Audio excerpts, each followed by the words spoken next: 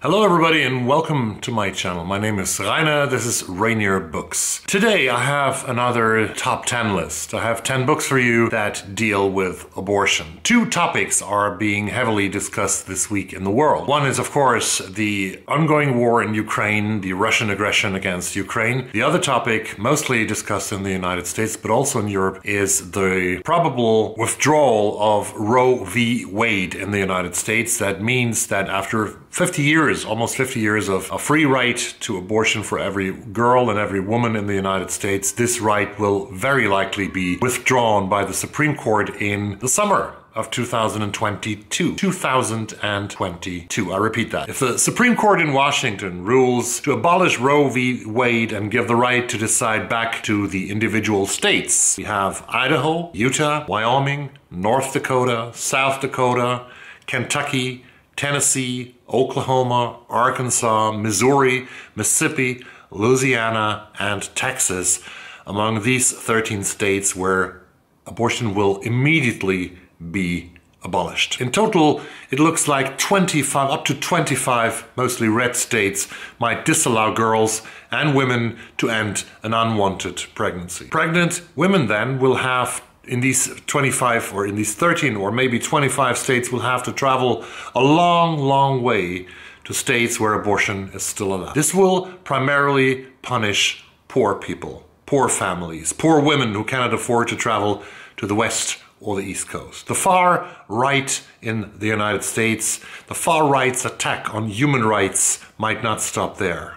Already experts have stated that Donald Trump's Supreme Court might even attack the right to gay marriage, might even attack the right to interracial marriage in some American states. The Civil War gets closer. The enormous gap between the states who are red and blue gets wider, and the common sense that once united, the United States of America is long gone.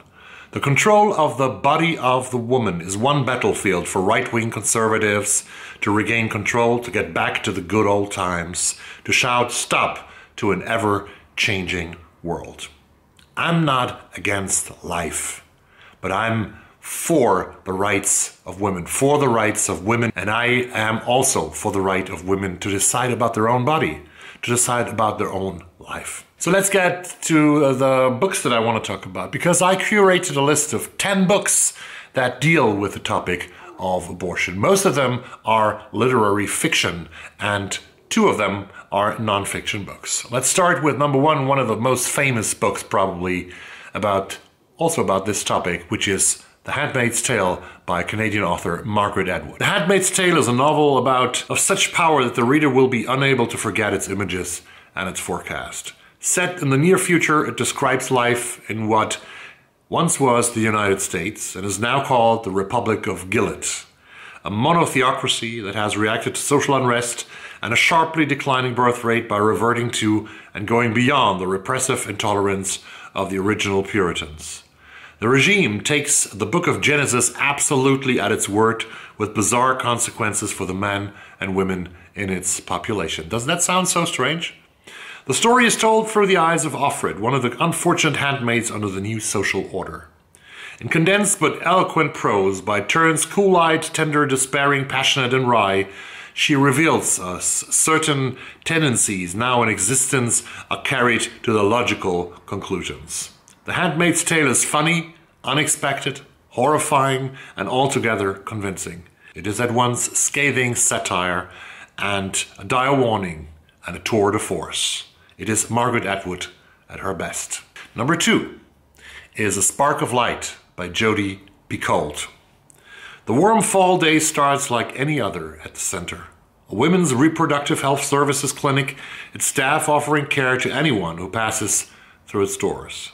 Then, in late morning, a desperate and distraught gunman bursts in and opens fire, taking all inside hostage. After rushing to the scene, Hugh McElroy, a police hostage negotiator, sets up perimeter and begins making a plan to communicate with the gunman. As his phone vibrates with incoming text messages, he glances at it and, to his horror, finds out that his 15-year-old daughter Wren is inside the clinic. But Wren is not alone. She will share the next and tensest few hours of her young life with a cast of unforgettable characters. a nurse who calms her own panic in order to save the life of a wounded woman, a doctor who does his work not in spite of his faith but because of it, and who will find that faith tested as never before. A pro-life protester disguised as a patient who now stands in the crosshairs of the same rage she herself has felt. A young woman who has come to terminate her pregnancy, and the disturbed individual himself vowing to be heard. Told in a daring and enthralling narrative structure that counts backward through the hours of the standoff, this is a story that traces its way back to that brought each of these very different individuals to the same place on this fateful day. Jodi Picoult, one of the most fearless writers of our time, tackles a complicated issue in this gripping and nuanced novel. How do we balance the rights of pregnant women with the rights of the unborn they carry? What does it mean to be a good parent? A spark of light will inspire debate, conversation, and hopefully understanding. 3. A Book of American Martyrs by Joyce Carol Oates. In this striking, enormously affecting novel, Joyce Carol Oates tells the story of two very different and yet intimately linked American families.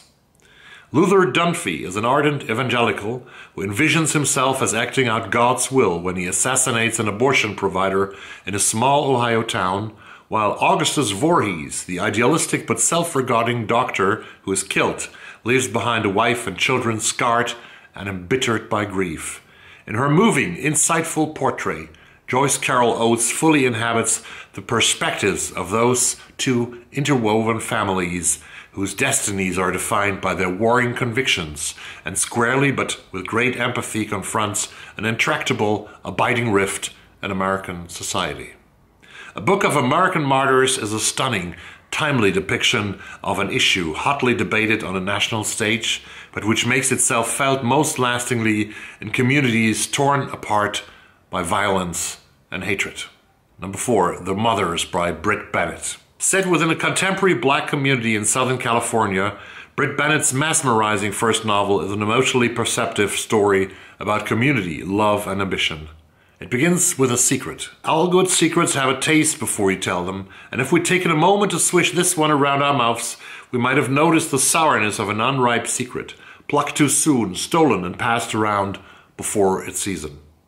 It is the last season of high school life for Nadia Turner, a rebellious, grief-stricken 17-year-old beauty.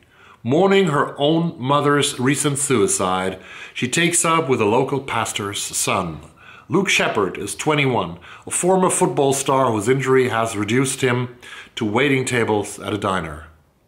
They are young, it's not serious, but the pregnancy that results from this teen romance and the subsequent cover-up will have an impact that goes far beyond their youth. As Nadia hides her secret from everyone, including Aubrey, her God-fearing best friend, the years move quickly. Soon, Nadia, Luke, and Aubrey are full-fledged adults and still living in debt to the choices they made that one seaside summer.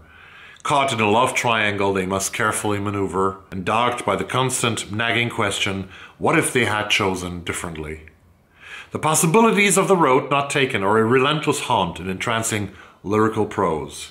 The Mothers asks whether a what if can be more powerful than an experience itself. If as time passes, we must always live in servitude to the decisions of our younger selves, to the communities that have parented us, and to the decisions we make that shape our lives forever. Number 5, Red Clocks by Leni Zumas. In a small Oregon fishing town, 5 very different women navigate these new barriers alongside age-old questions surrounding motherhood, identity, and freedom. Ro, a single high school teacher, is trying to have a baby on her own while also writing a biography of Avier, a little-known 19th century female polar explorer. Susan is a frustrated mother of 2 trapped in a crumbling marriage. Maddie is the adopted daughter of doting parents and one of Ro's best students who finds herself pregnant with nowhere to turn. And Jin is the gifted forest-dwelling herbalist or mender who brings all their fates together when she's arrested and put on trial in a frenzied modern-day witch hunt. Red Clocks is at once a riveting drama whose mysteries unfold with magnetic energy and a shattering novel of ideas. In the vein of Margaret Atwood, Eileen Miles, Leni Zumas fearlessly explores the contours of female experience, evoking the Handmaid's Tale for a new millennium. This is a story of resilience, transformation and hope in tumultuous, even frightening times. Number 6, When She Woke, by Hilary Jordan. Bellwether Prize winner Hilary Jordan's provocative novel, When She Woke, tells the story of a stigmatized woman struggling to navigate an America of a not-too-distant future where the line between church and state has been eradicated, and convicted felons are no longer imprisoned and rehabilitated but chromed. Their skin color is genetically altered to match the class of their crimes, and then released back into the population to survive as best as they can. Hannah is a red. Her crime is murder. In seeking a path to safety in an alien and hostile world, Hannah unknowingly embarks on a path of self-discovery that forces her to question the values she once held true and the righteousness of a country that politicizes faith. Number 7, The Cider House Rules, by John Irving. Raised from birth in the orphanage at St. Cloud's, Maine, Homer Wells has become the protégé of Dr. Wilbur Larch, its physician and director. There, Dr. Larch cares for the troubled mothers who seek his help, either by delivering and taking in their unwanted babies or by performing illegal abortions. Meticulously trained by Dr. Larch, Homer assists in the former but draws the line at the latter. Then a young man brings his beautiful fiancée to Dr. Larch for an abortion, and everything about the couple beckons Homer to the wide world outside the orphanage. Number 8, and we turn outside the United States now. This is Happening by Ernaux, original title L'Événement, written in 2000, and this is autobiographical. In 1963, French writer Ernaux, 23 and unattached, realizes she's pregnant. Understanding that her pregnancy will mark her and her family as social failures, she knows she cannot keep the child. This is a story written 40 years later of a trauma Ernaux never overcame. In a France where abortion was illegal, she attempted in vain to self-administer the abortion with a knitting needle. Fearful and desperate, she finally located an abortionist and ends up in a hospital emergency ward where she nearly dies. In Happening, Ernaux sifts through her memories and her journal entries dating from those days. Cleanly, she gleans the meanings of her experience. Number 9, and it's another novel. It's from China, and it's called Frog by Mo Yan, the Nobel Prize winner in literature. In 2012, the Nobel Prize Comedy in Stockholm, Sweden, confirmed Mo Yan's position as one of the greatest and most important writers of our time. In his much-anticipated novel, Mo Yan chronicles the sweeping history of modern China through the lens of the nation's controversial one-child policy. Frog opens with a playwright nicknamed Tadpole who plans to write about his aunt. In her youth, Gugu, the beautiful daughter of a famous doctor and staunch communist, is revered for her skill as a midwife. But when her lover defects, Gugu's own loyalty to the party is questioned.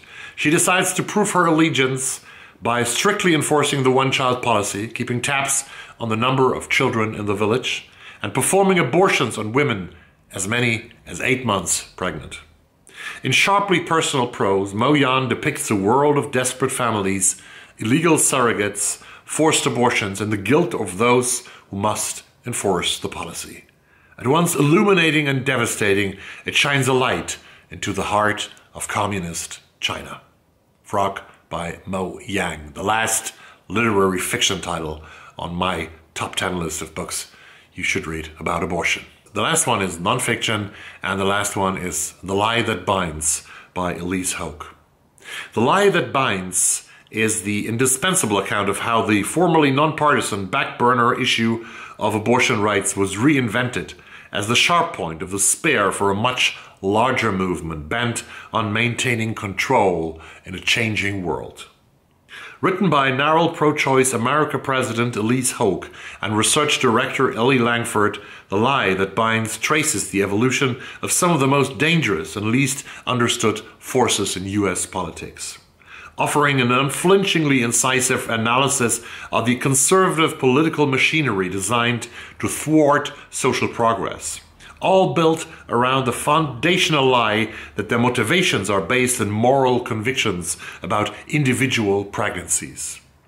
This book introduces the colorful cast of characters behind the radical right, from anti-ERA protesters to men's rights activists, and explains how conservative political operatives intentionally targeted abortion as a rallying cry for their followers as their other prejudices fell from favor.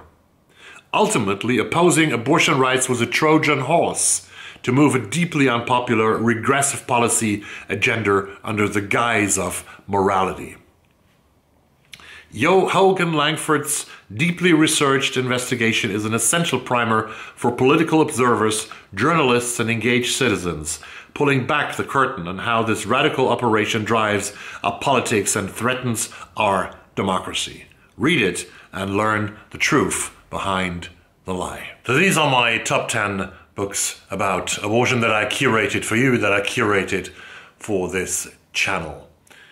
Let me know what you think, and let me know what you have read of these books, or if you have read other books brought you to tears, that have brought you to think about this issue. Thanks very much for watching this video. I see you very soon with a new video with the Sunday Sum Up on Sunday. Bye-bye.